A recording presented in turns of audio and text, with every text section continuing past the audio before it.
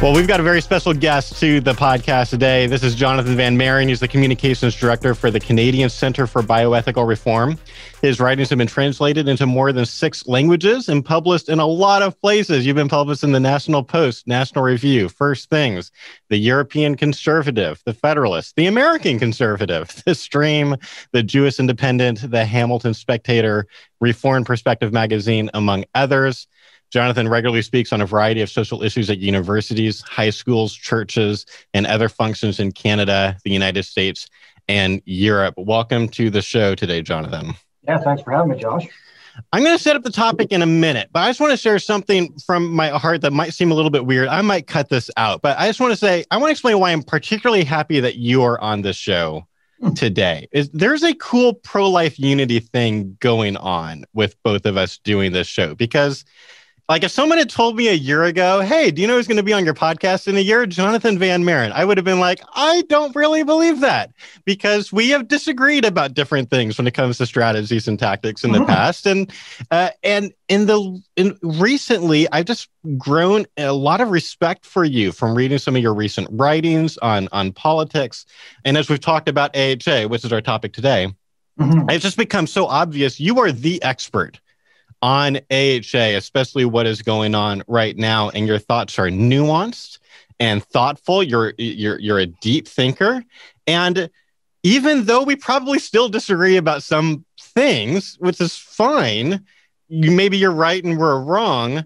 There's we both have kind of a mutual respect for each other, and I just kind of wish this happened more often in the pro-life movement, where pro-life leaders who disagree about different things, about tactics or whatever, still, I don't think you care about abortion less than I do, and you don't think that I care about abortion less than you do. We can just still partner together on something and talk and learn from each other. And I just wish this happened more often in the pro-life movement. So I am really happy that you are here with us today to talk about this.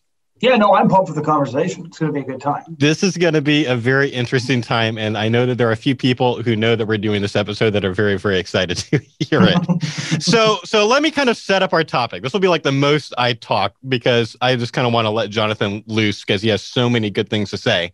But just to kind of explain why we're even doing this, we try to limit how much we critique pro-life activities in public. Yes. It's not that we never do. There are some people that would say you should never, ever, ever publicly critique any kind of a pro-life thing. That's not a rule that I agree with. When we critique pro-life stuff, we're doing it out of love.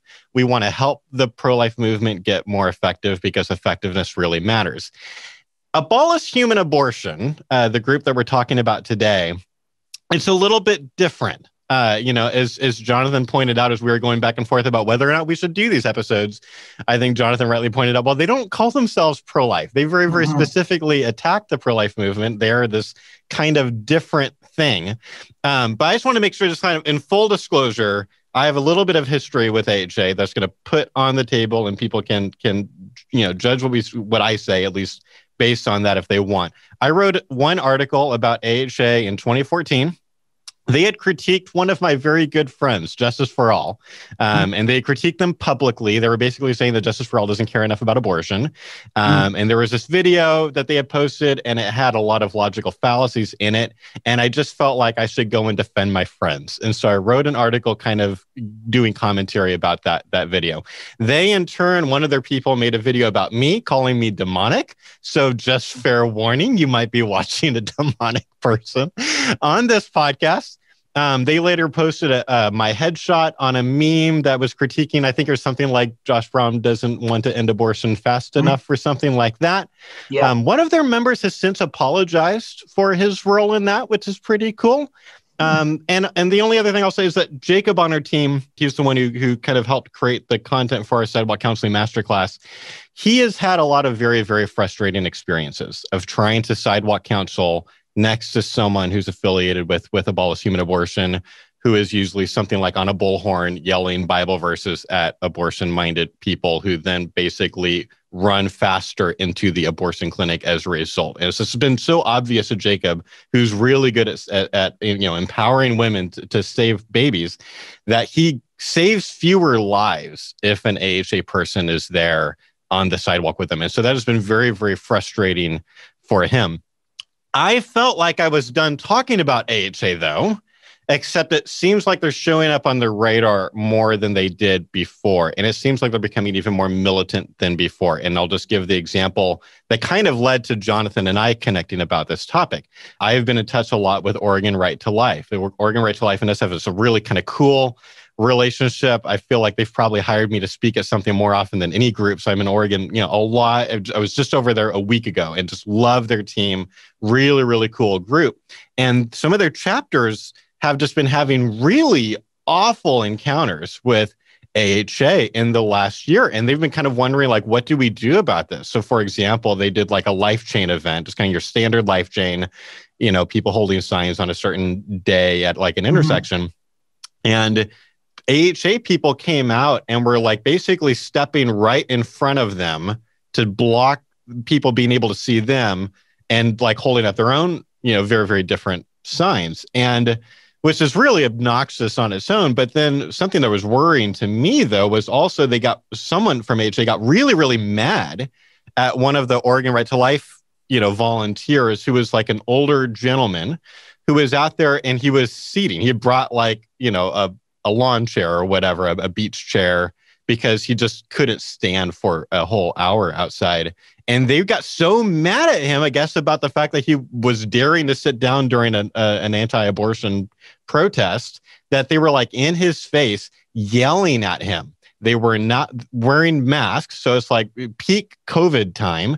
And this is an elderly guy. It was just like, it was very, very intimidating and kind of scary and aggressive to them. And so I know they're all wondering, what do we do about AHA? Because a lot of their volunteers don't even want to come out and do stuff anymore because they don't want to be having these kind of awful interactions. So on their behalf, I reached out to a few of my friends who I know have at least thought about AHA a little bit. And Jonathon Van Maren was the most responsive and helpful. And it just, again, became really clear to me, you are the current expert on this group. It's a very dubious distinction. I know. This might not go on your bio. I'm just saying, and maybe you've always been the expert, but at least right now you're clearly, because you have kept tabs on them in a way that they fell off my radar, 6 years ago. And given that AHA constantly and publicly attacks pro-life groups and people like us who are trying to end abortion as strategically and quickly as possible, and because their rhetoric sounds compelling to an untrained ear, I think if nothing else, that people can hear both sides of the argument, it would be good for us to discuss kind of thoughtful responses to some of the things that they say. So if you want a better idea of what AHA believes about ending abortion, if you're worried that maybe we will strawman them, I will post a link in the description to some page on their website that sort of explains where they're coming from. You can read it for yourself. Yeah, the best link to post would be their 5 tenets of abolitionism, because that sort of summarizes their ideology. Yeah, I will post that. Okay, that was a very long-winded intro, but now that I've sort of set the table, Jonathon, talk to us about AHA's origin, because that was mysterious to me. Like, all I thought about them was like, oh, cool, there's a group that actually makes good-looking memes. And like, I liked their page. I felt like, oh, it's like probably the only graphic designer in the pro-life movement for a while. And they had really good-looking memes. And it was like, oh, cool. And then everything seemed to really change a year or two later. Explain their origin. So I don't know exactly what facilitated the change, because to be completely honest, like, they kind of flew by the seat of their pants for a while. Like, things sort of changed on the fly. But you're exactly right. Like, they crossed my radar and the radar of most of the pro-life leaders that you and I both know, because they put together great memes with great quotes. And like, not a lot of original quotes, but even quotes from Francis Schaeffer. Like, they resurrected a lot of really great pro-life quotes. And they had that AHA symbol, which they don't really use as much anymore, which was basically based on the idea that the British abolitionists had, the "Am I not a man and a brother" slogan. And so there was this idea that symbolism was very important for a movement.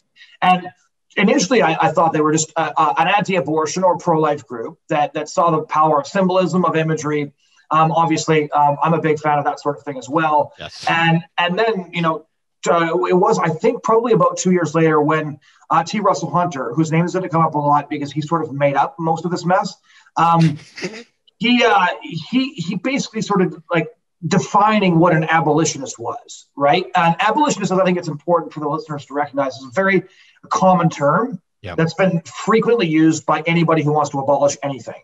Right. So it's historically speaking, used by the three major wings of abolitionism. There's the British abolitionists, sort of started by the Society for Effecting the Abolition of the Slave Trade, which was started by a bunch of Anglicans and Quakers. Then you've got the American abolitionists, William Lloyd Garrison, Wendell Phillips, and they're a much different strain than the British strain, which we'll get into later. And then you've got the more revolutionary abolitionism, which is what created the country of Haiti, where you have a slave revolt that results in massacres, and out of those massacres, they reestablish themselves as a free state. So there's those basic strains. But these days, like I have a T-shirt at my house with Abraham Lincoln on the front and abolitionists across the top that was created by an anti-sex trafficking organization, right? So it's a very common term used by a whole bunch of different people. Yeah. And what Hunter started to do was saying, like, the abolitionist is actually a combination of of his version of abolitionist historical strategy, which is a fool's errand because there's so many different wings, and the term encompasses so many different things. But it's also this like sort of theological term that means people who fight abortion in a very specific way. And the first sort of boundary he laid down was, and Catholics can't be abolitionists. Oh, perfect. So let's just take out all the Catholics from the movement. That'll be a great idea. Well, yeah, the movement wouldn't have started without the Catholics. Yes. Like Francis Schaeffer didn't show up till the 80s. The religious right, the fundamentalists didn't really show up till the 80s. You know, the Catholics beat us on this. I'm Reformed myself, so I don't really have a dog in that theological fight. But yeah, so he basically said, Catholics can't be abolitionists because abolitionists have a very specific religious perspective. And then just to give you like a really short version of what happened until they dropped off most of our radar. Like, it's interesting because they had a specific theological perspective, but they ended up getting kicked out of most of the original abolitionists were kicked out of their churches. There was a lot of infighting. That's not a good sign. This was not me dishing dirt. This was all very public because they would have fights amongst themselves and then like release privately taped recordings of those conversations online. I saw some of them show up on Facebook. I listened to some of them. Some people that I know personally and quite well, had their conversations recorded and those were leaked online. Like, it was just really a really garbage, abusive, situation. I want to ask a clarification question about that. Okay. Am I understanding you right? Not only because I knew that they were secretly recording like sort of like these like arguments, like they would find someone from like National Right to Life at the conference and like badger them about incrementalism or whatever. Someone is secretly recording on a camera on a phone and then they're wearing a little hidden mic and then they release this sort of like Lila Rose covert, kind of a, look, we got the National Right to Life person admitting this. Live action is sustained by the blood of the unborn, sort of. Right. Like that kind of thing. And but it sounds like what you're saying is then did they start doing that with each other? They're secretly recording their that is hilarious. And again, this was public. I'm not airing sort of private dirt. It's private to those who didn't see it, but this was like on Facebook. That's how I know about it, right? I was never part of their group. Right. So, but that's how I know what happened. And then I, like a lot of people who sort of like exfiltrated and detoxed from whatever they had going on in Norman, Oklahoma for a while, told a lot of stories about that. So it was just, it was a really strange group. T. Russell Hunter, like when he would get criticized, would sort of lose his mind, as most of us know. Like I wrote a couple of articles critiquing the history, and he did these long rambling YouTube videos while eating a sandwich, not responding to any of the individual points I made, because quite frankly, he couldn't, because his knowledge of history is just very, very limited. He doesn't understand the history of abolitionism. Like my dad always had a saying, there's nothing more dangerous than somebody who's read a little bit. And he struck me as a guy who got engaged with historical abolitionism, found it fascinating, as one should. It's an amazing story, a very different story depending on which country you're in, but an amazing story. And that sort of took off. And then he's like, hey, we should do the same thing. And like, here I am reading this quote from Wilberforce. We should do what he said here, without the context to understand what Wilberforce abolitionism versus Garrisonian abolitionism, for example, was, and then sort of turned his ideology, which was based on false historical premises, into also a theology. I haven't totally figured out the theology yet, because, I know it's Protestant, because, Catholics can't be abolitionists, but I haven't quite figured out, how they've fused those two things together. And so anyways, I remember talking with a lot of pro-life leaders, like, what do we do about this? Just because, one of their hashtags was put an end to the pro-life movement. Right. They did a lot of slandering of pro-life leaders. And Hunter now has a podcast called The Liberator, which is named after the newspaper that William Lloyd Garrison ran, which he does with a few people who used to work with Created Equal and are now abolitionists. For those of you who are listening to this, I'm using air quotes because I don't cede ownership of the term to them. And he's got this narrative like, people like thought I was really terrible, but like now they realize I'm a really nice guy. And I'm like, no, I remember the stuff that he said, right? Like he did like long live stream videos, like ranting imprecatory prayers at pro-lifers he disagreed with. Yeah. He said those who disagreed with him, and in some instances specifically, I got screenshots, were not saved because they disagreed with him on strategy. Like, so he's now trying to pretend like, oh, like just because I harshly critique people's sinful way of responding to abortion, they now think I was a bad guy. Like, no, I thought you were a bad guy because you said untrue, cruel, and false things about people that I know. So, right. Yeah, he's trying to worm his way out of that, but he can't get away with that. Like the imprecatory prayer video was like 45 minutes long. It was like him pacing his garage, ranting and stuff like that. He was a very stable genius. Yeah. So as a clarification, I think I know what you mean, but I want to make sure it's explicitly clear. Mm-hmm. When you say he kind of can't worm his way out of that, I think what you mean is like he hasn't like apologized, repented, like been like, I've changed my ways now. I disagree with those things that I said before. No, what he's trying to do is he's trying to recast what happened as people got offended because he was too blunt and too truthful. He's rewriting history. That's what he's backfilling. And like T. Russell Hunter's been backfilling for a decade, right? Like he creates abolitionism. People point out he doesn't understand abolitionism very well. And so they switch back and forth, right? If I point out like that's not what abolitionism actually was, and history is important for understanding context and strategy, I'm like, okay, but even if that incremental bill was like Wilberforce did, it's also unbiblical. So they switch back and forth, right? And if you say like, okay, but that's not actually true as it was, it's evil anyways. So like you can't have it both ways. Like if an incremental bill is reminiscent of the way Wilberforce did things and is incredibly effective, if it's evil, it doesn't matter. We can't do it anyways, right? We would agree that if it is evil, we cannot do it because you cannot do evil that good may come of it.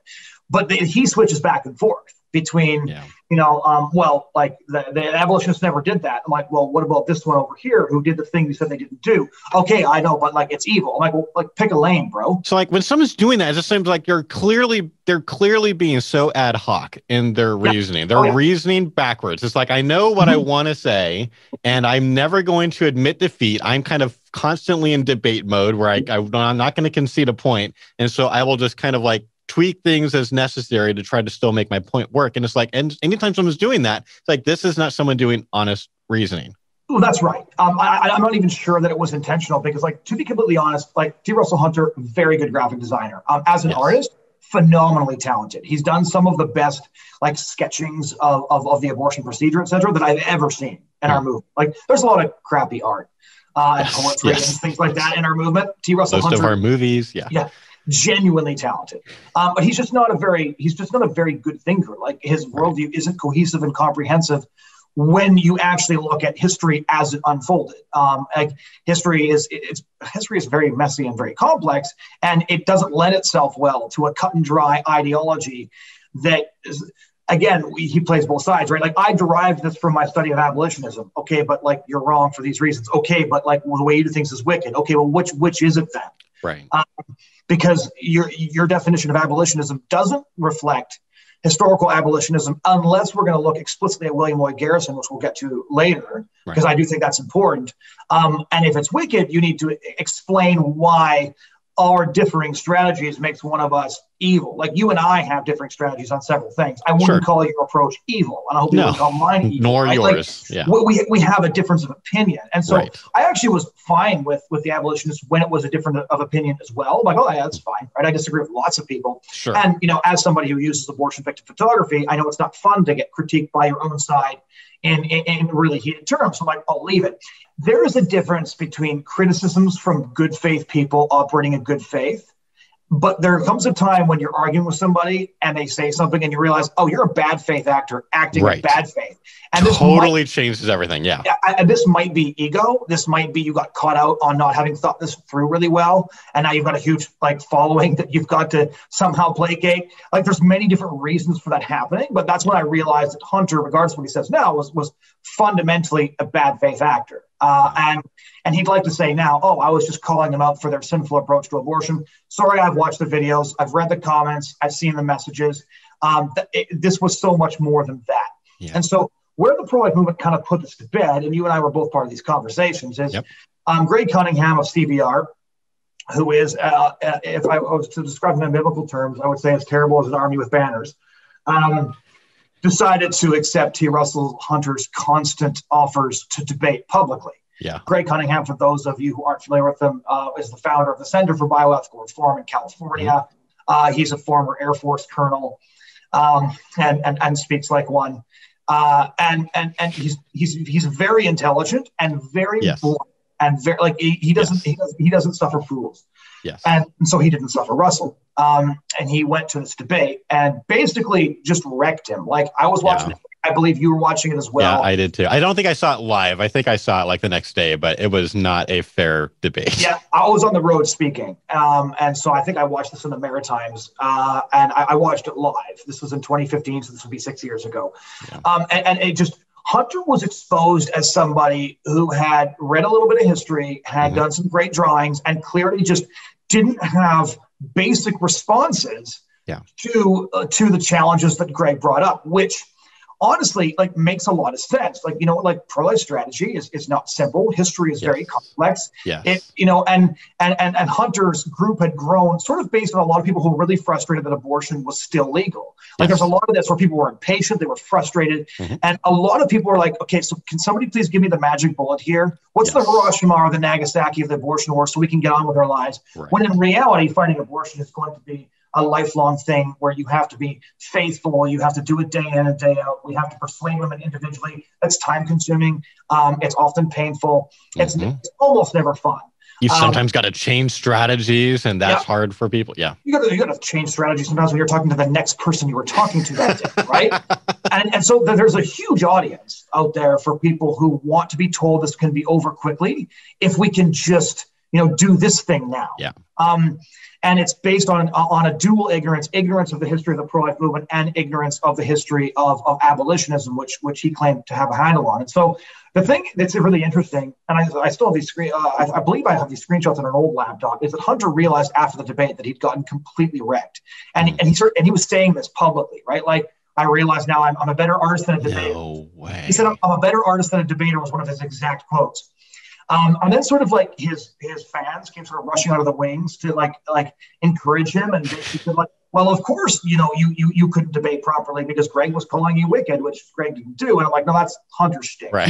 He's the one who calls people wicked and frequently says, woe is you. And he likes to use Old Testament prophet language because it has some real gravitas to it. Mm-hmm. And so then the pro-life movement watched this debate. And I remember talking to a few of them. They're like, you know what? We have the debate. It's obvious to any good faith here who's not who's operating in good faith and examining the arguments on their face. This is done now. We've had the discussion. Hunter's exposed as an intellectual lightweight, if not a fraud. I don't think that he's ever intentionally been a fraud. I think that he went really big on a bunch of simple ideas, and then he had to backfill. When somebody was like, hey, this perfect idea you have isn't true for this white red Z, and he had to be like, oh, here's why it is. Right. So I think he became fraudulent, but I think he thoroughly believes it himself. Yes. But there are moments that I saw where he would say things online where he knew he was out of his depth. And then he had to backfill. And so that brings us to 2015. And that's where the whole pro-life movement's like, okay, we're done engaging because, we sent out our champion.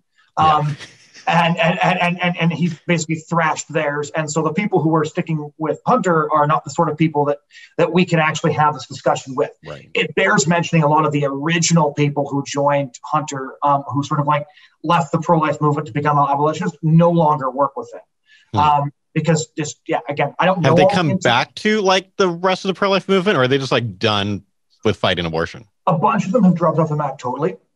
Because I don't know, I would say, knowing what I know about them, they're probably still fighting abortion in some sense because they deeply, deeply care about abortion. So I would be stunned if they weren't. And I would assume, for all the disagreements I have with them and despite how much I resent some of the things that were said, I would say that, to be fair to them, they're almost certainly still doing something, because the one thing I never would have questioned was their actual passion against abortion. Absolutely. They really do care. Confronting the reality of like abortion, which like tears the body of an innocent child apart, does weird things to people, because it is, but it's brutality. It's horrifying. There's very few things as horrifying as abortion, right? If abortion is wrong, nothing is wrong, sort of thing. Right. And so I understand that, like, when confronted by that, different people react differently. And there is a longing in our culture for simplistic explanations to complex problems that allow us to like do these things and you're going to be done. And that's more or less the void Hunter filled. I also think it's very significant that Hunter came like sort of out of the woodwork at the exact time where the pro-life movement was almost certain that Obama's 2 terms would be followed by a Hillary Clinton term, and had pretty much at that point given up on Roe v. Wade ever being torn down. Oh, that's interesting. There are people who joined Hunter early on who had spent 20 years fighting abortion. Right. And there was a lot of, and you probably remember this, there was a lot of despair when Obama got reelected that it was over, right? Yep. That, since, just after Roe passed, our whole goal has been to topple Roe. And there were people who had spent 2 decades, fighting abortion, who came to the realization that I might die before it gets overturned, if it ever gets overturned. And that is quite something to face. Like I'm 32, right? So, I was 2 years old when some of these people, started fighting abortion. Right. And when your life's work was toppling Roe and you're confronted with that might not happen, I have a lot of sympathy for those who were sort of facing that prospect. And so there was a lot of a demand for a guy who could say, here's why it hasn't worked so far. Here's what we got to do to make it work, and just get on board with this. And like, some people, I could name a few, sort of grabbed onto that like a life preserver. Like, oh, okay, right? Like maybe it's just because we've been doing this all wrong, right? Maybe it's because this game of inches just needed a nuclear bomb kind of thing. Right. I want to like contrast that with, because there's something that like, or things that we have said that might sound kind of similar. So let me just kind of compare and contrast just for a minute to make it really clear.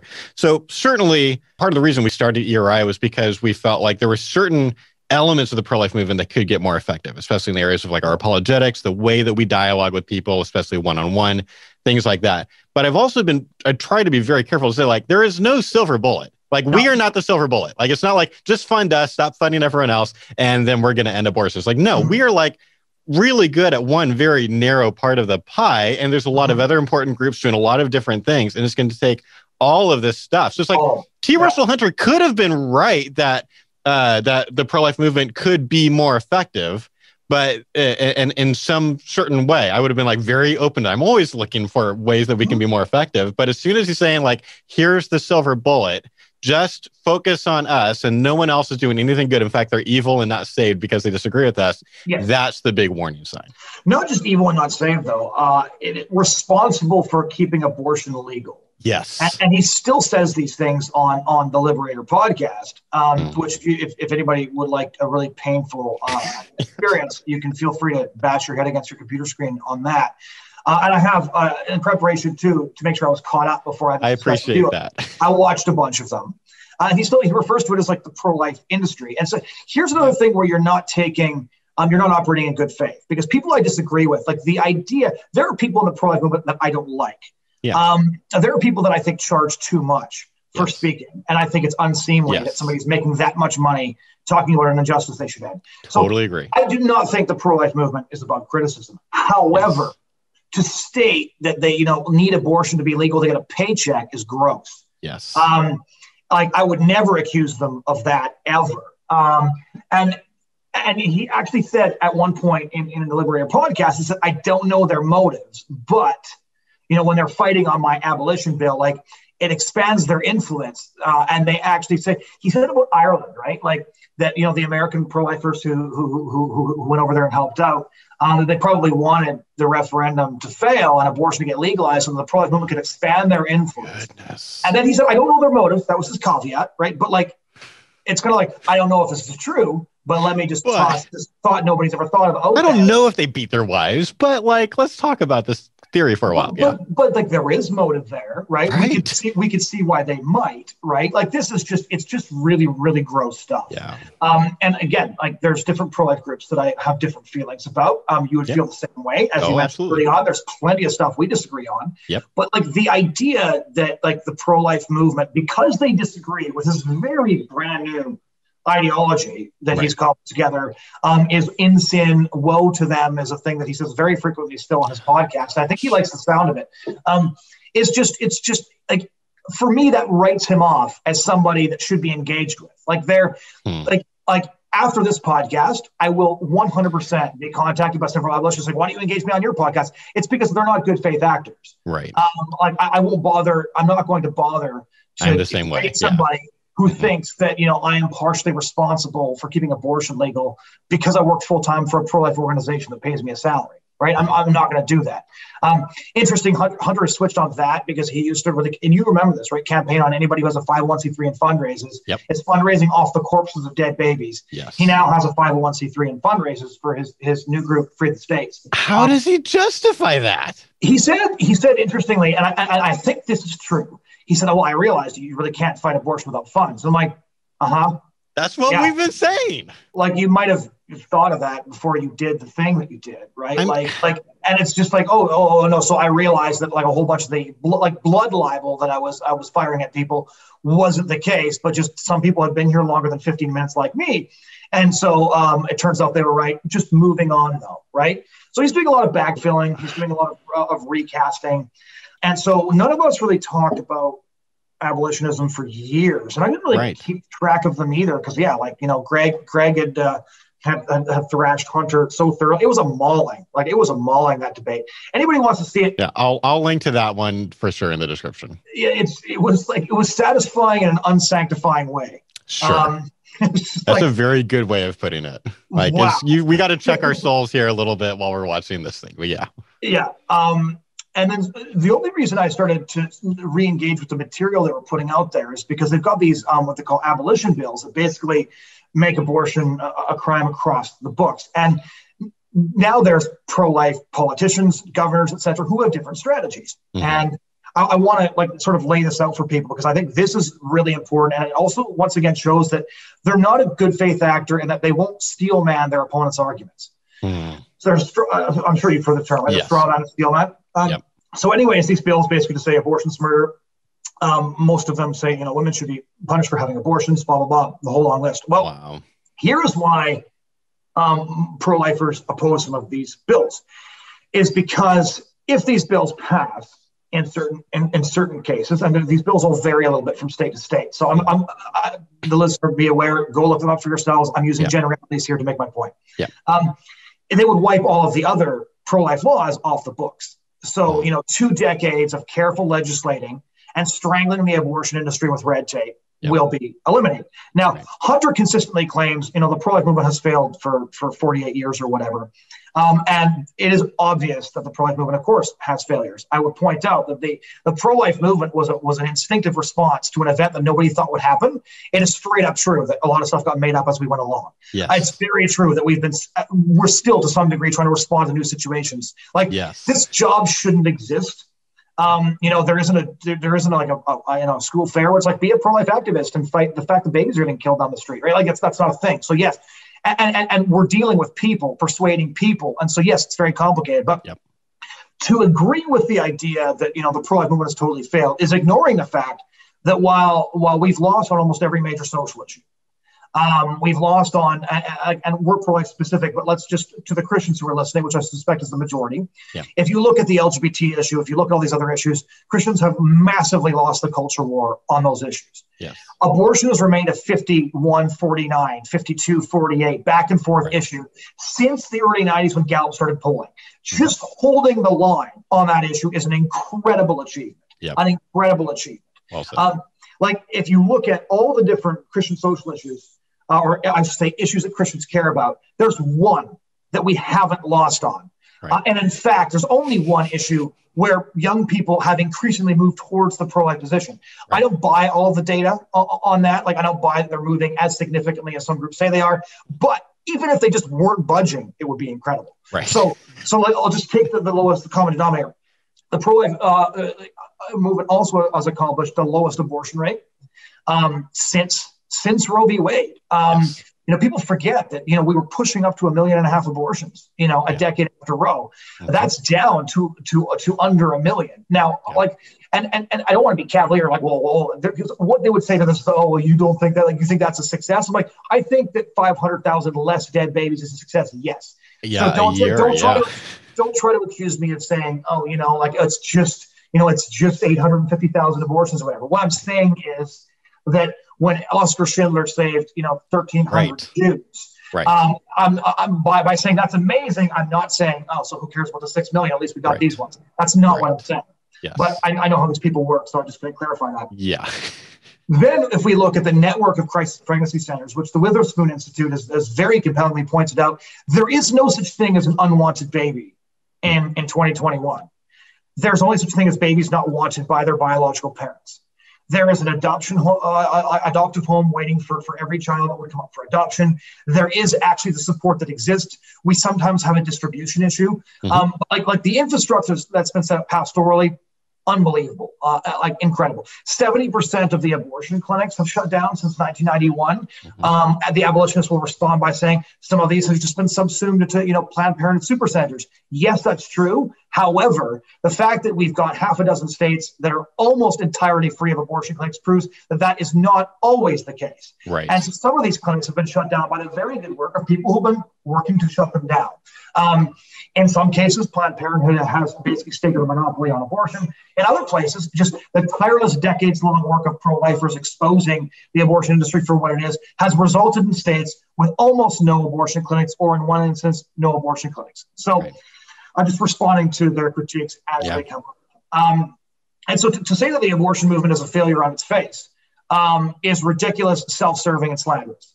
To say the pro-life movement has made many mistakes and can improve in almost all areas is always going to be true. Yes. Unless anybody's going to say, I've got the perfect strategy, I've come up with the perfect way to talk to people, I've come up with the perfect outreach strategy. Until that's true, which is never, we've always got things we can improve on. And criticism made in good faith by people operating in good faith is something I will always be willing to listen to, because we've got the same goals in mind.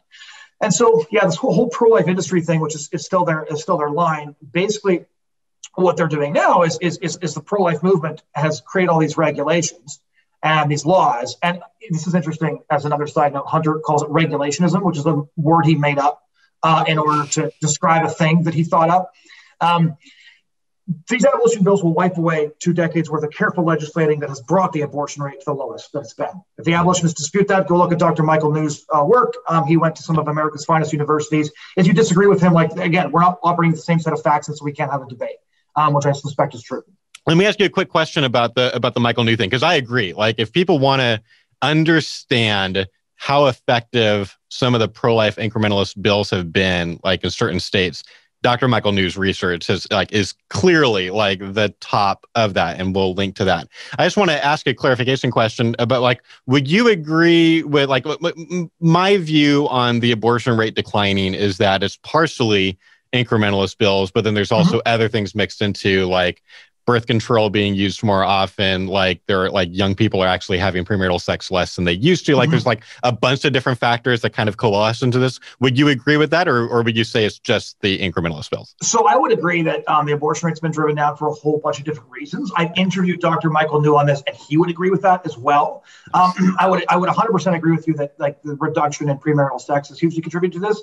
Yep. The research is still out on birth control, because there are some studies that indicate that contraception gives the illusion of sort of being bulletproof in pregnancy. So it encourages more risky behavior, which results in more pregnancies, which results in more abortions. My honest answer to that is I don't know. There's intuitively it would make sense. If more people are using contraception, less babies are happening. But then you've got this, unintended effect here of people are having more sex because of that. And then why are people having less sex? It's not because they're more moral. A lot of it's because they're watching a lot of porn, which is something I've researched a lot. And so they're sort of outsourcing their urges to the internet. So no, I would agree with you 100% on that. And so what Hunter and a couple of people on his team are saying is that pro-lifers are actively attempting to stop abortion from being made illegal in the states where these abolition bills are springing up because they oppose us.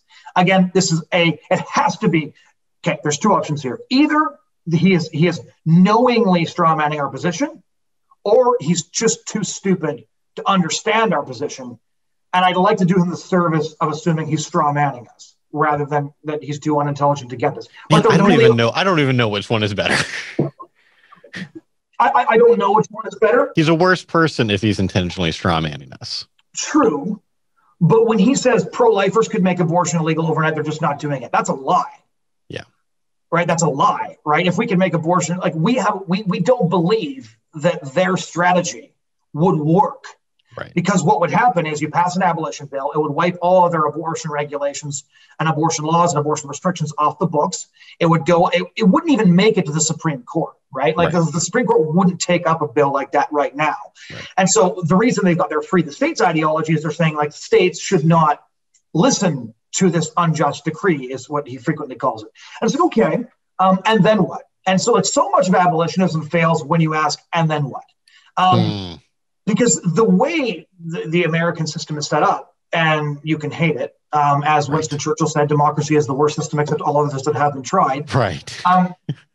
You're not going to actually get an abolition bill that stands. And so there's a number of presuppositions that they make. So in order for it to be true that an abolition bill passing would make abortion, say, illegal in Arizona or illegal in Oklahoma, a number of things would have to happen. First, the state would have to ignore the courts and just say, yeah, this is an unjust decree and we're not going to listen to the courts. Right. Then the federal government would have to decide we're just going to let the states do whatever they want. Right. Because, apparently Oklahoma's just not cool with the way things are done. I also am not cool with the way things are done. It would also be like a pro-anarchy move. It'd have to be like a pro-anarchy move from the federal government, which would be just so really odd, right? Well, and basically it would be like, okay, different states can make different decisions based on what they want to do, which just it doesn't render Roe null and void, it renders the court null and void. Now, I agree with all of their critiques of the Supreme Court. I can articulate most of their critiques of Roe better than they could because they haven't read some of the best books on Roe. But that doesn't mean I am unfortunately operating in a reality that I don't like. But that doesn't give me carte blanche to invent a new set of facts and say, we just got to do this and it will work, right? And so here's where we double back to history, because this is very important, is again, so they are not Wilberforce abolitionists. They talk about him a lot, but Wilberforce was by definition an incrementalist. Yep. The Dolben bill that restricted the size of slave ships is like the brainchild for the laws regulating abortion clinics to get them shut down, right? For, stretchers and stuff like that. And this just irritates me. They're like, see, the pro-lifers only care how wide the hallway is. I'm like, no, you idiot. The reason they created that law was so the clinic would get shut down, right? They weren't like, we care that, the hallway is that big. No, they literally wrote the law to shut an abortion clinic down. That's the purpose of the law, right? So either you're playing thick or you're being thick, and I'm not sure which is which, but either way, it amounts to slander of people who've been doing really hard work for a very long time to save more babies than you could ever hope to. You got like the flags bill that Wilberforce also engaged in. Mm-hmm. He was always conflicted about strategy. So they'll point out like, he said he wished he hadn't done this thing, and be like, see, he repented. I'm like, no, it doesn't work that easily, because the pro-life movement, like the abolitionists, are absolutist in the way they speak, and they're incrementalist in the way they move, because we live in the real world. I think abortion is like the brutal destruction of a preborn human being in the womb. I will support whatever law saves more of those human beings. Right. That doesn't mean I'm incrementalist in the way I view abortion. It means I'm incrementalist in that I'm going to take as many as possible. Right. We're the firefighter saving as many as we can from the burning building, as some other smart person came up with that analogy. Yeah. Yes. I think it was Scott Glusendorf. I think so too. But yeah, so that's exactly it. And interestingly enough, like if you look at William Wilberforce, they started their campaign in 1787. That's when the Society for Effecting the Abolition of the Slave Trade was formed in a little bookshop on a rainy night in London on St. George Street. The bookshop is no longer there. And they had a debate almost immediately about whether they were going to try to ban slavery itself in the empire, or whether or not they were going to just go for the slave trade, which seemed more achievable. They decided on the slave trade, which is why it's the Society for Effecting the Abolition of the Slave Trade, not of slavery. Right. In 1807, 2 decades after the campaign began, they achieved the abolition of the slave trade. It wasn't until 1833 that slavery itself was banned. And like the government issued the unjust decree where the slave owners got reparations. They got paid right.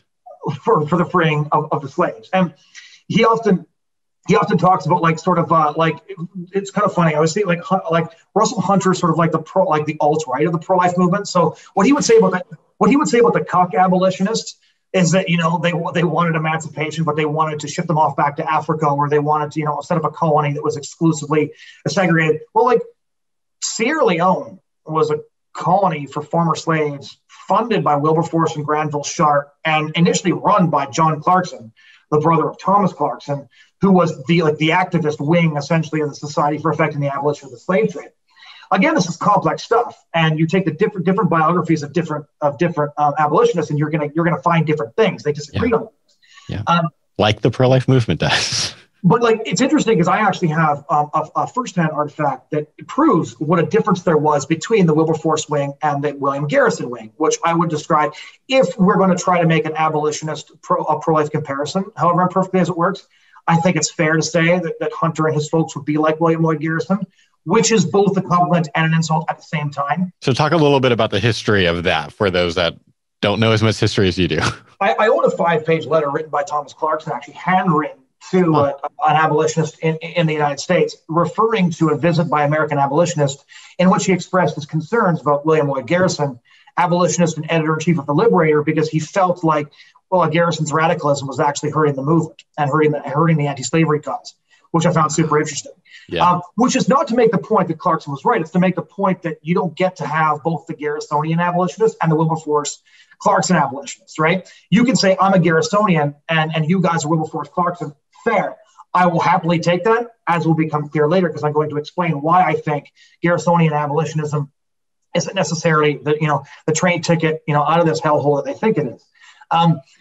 So just to kind of give you a very, very rough overview, and there's a 3-part series on PBS called The Abolitionists. It's phenomenal. So anybody who wants to get a more fulsome understanding of American abolitionism, do check that out. It's honestly like you'll gobble it up.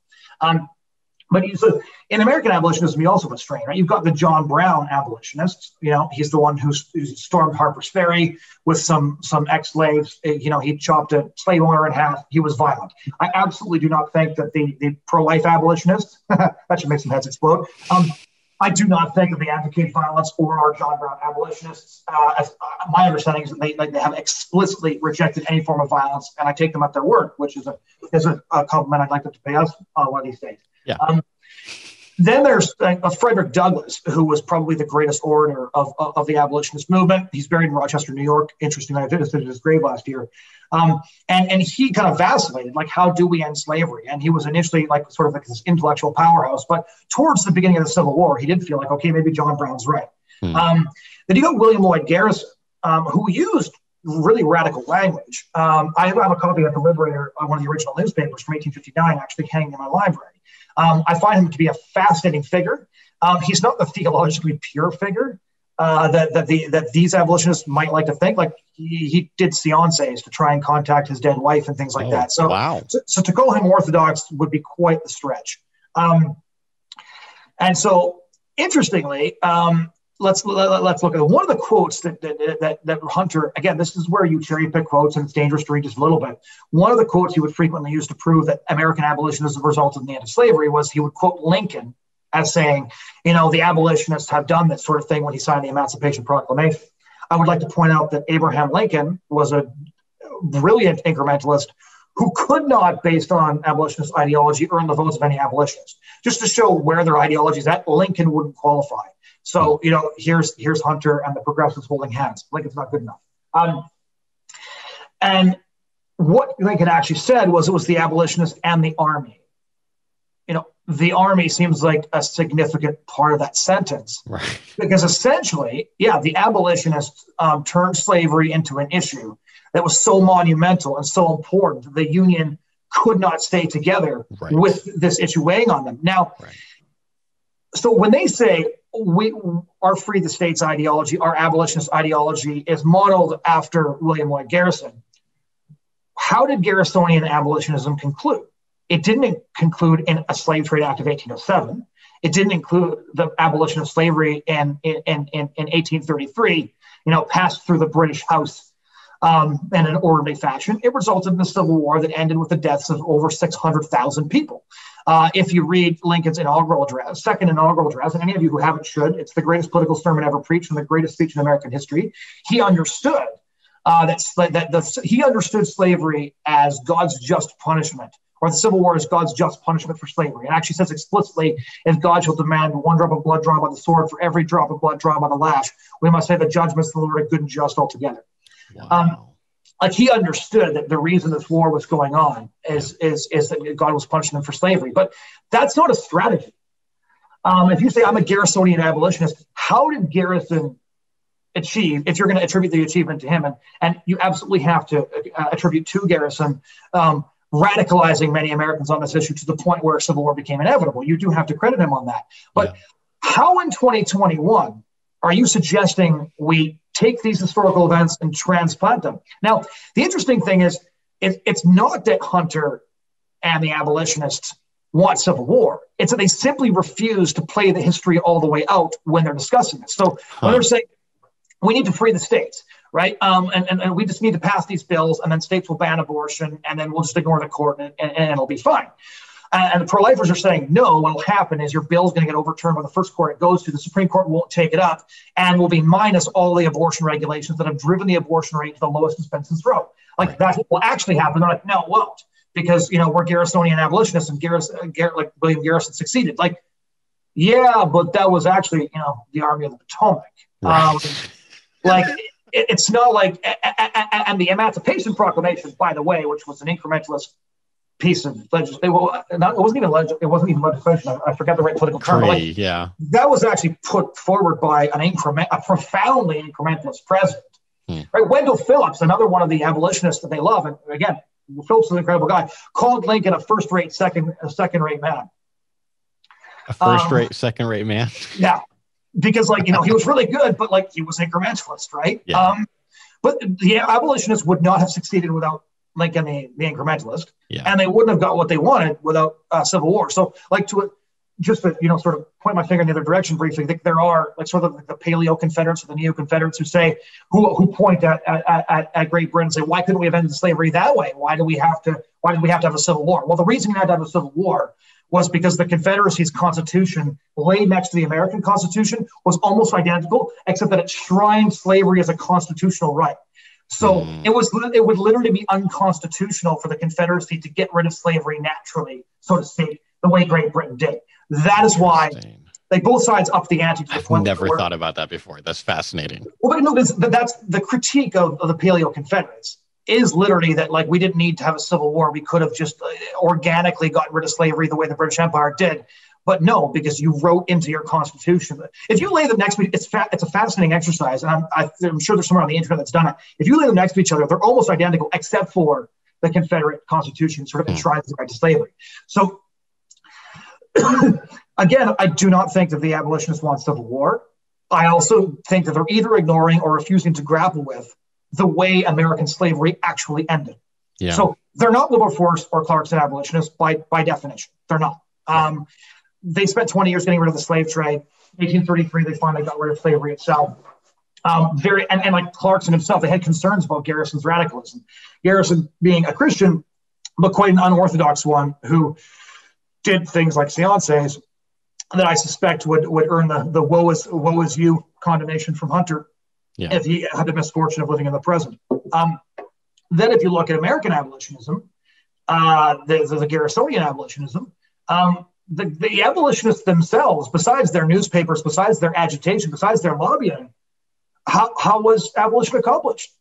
Abraham Lincoln's Emancipation Proclamation, Lincoln the Incrementalist, and a civil war that ended the lives of 600,000 people. Yeah. And basically the blood guilt of slavery was sort of purged from the Republic by a blood offering of 600,000 people. At least that is the way Lincoln understood it. Yeah, I'm a massive fan of Abraham Lincoln. I have a portrait of him hanging in my hallway, and I named my son Lincoln. So that gives you an idea of where I'm at on picking a team there. So again, I really do think that Hunter's, I won't call it a philosophy because that's too kind.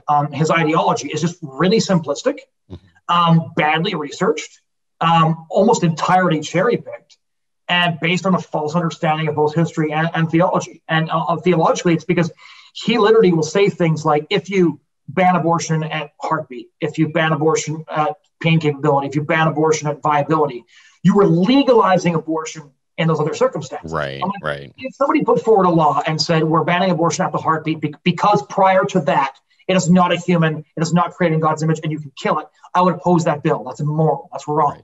Right. It doesn't say that, though. We're taking what we can get right now. And so, again, either he's lying and slandering pro-lifers by mischaracterizing our position in a way that makes us out to be justifying murder, or he just simply doesn't understand these things very well, which wouldn't surprise me. And like, it's bad history, it's bad theology, and it's devoid of philosophy. So on that note, we're out of time. But this is a really good start. But we've got more to say, and so we'll be bringing you back for a part 2 on this. This has been really helpful so far. I hope people get a sense of, like, basically my conversation with John originally on this was basically had just happened for you in real time. And I'm just like, okay, I just need to bring him on to talk about this. So Jonathon Van Maren is the communications director for the Canadian Centre for Bioethical Reform. You can learn more about them at endthekilling.ca. Thank you so much for joining me today, Jonathon. Yeah, it was a good time.